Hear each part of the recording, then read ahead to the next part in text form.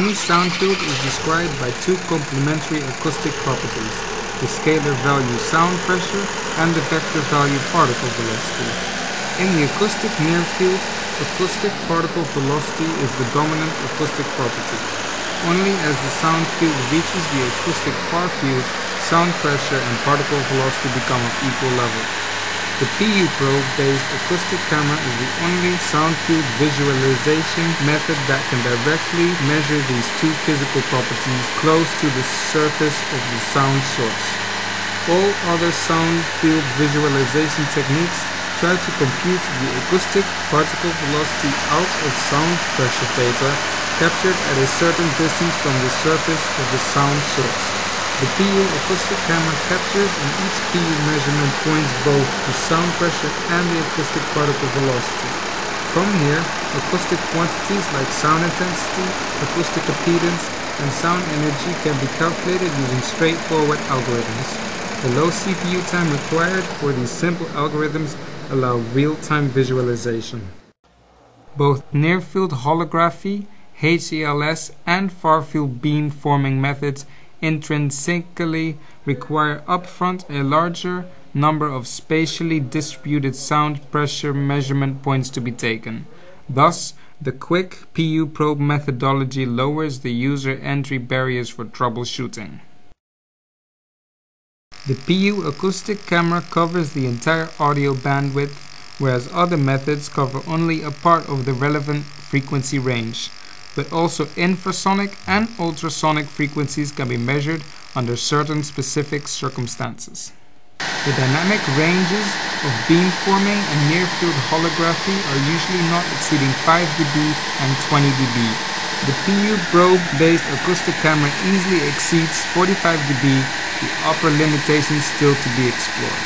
PU acoustic camera allows the analysis of transients, combining high sample rate data acquisitions tools with slow motion post-processing techniques. The PU probe methodology allows a completely free configuration of the measurement point positions in a measurement grid. There are no requirements on the number of sensors per frequency wavelength. The PU probe-based acoustic camera is a multi-purpose tool with a reversed system cost structure as compared to the other sound source visualization methods. The same PU probe can also be used for holography with acoustic reconstruction when this still would be required. PU probe-based sound field reconstruction techniques require significantly lower number of measurement points to be taken. The very same PU probes placed in a fixed grid for the acoustic camera can also be used for different types of arrays. The cost structure of the complete system is low. The PU probe methodology is highly intuitive. The consequences can be overseen easily without thorough background in all sorts of assumptions and mathematical routines of other methods.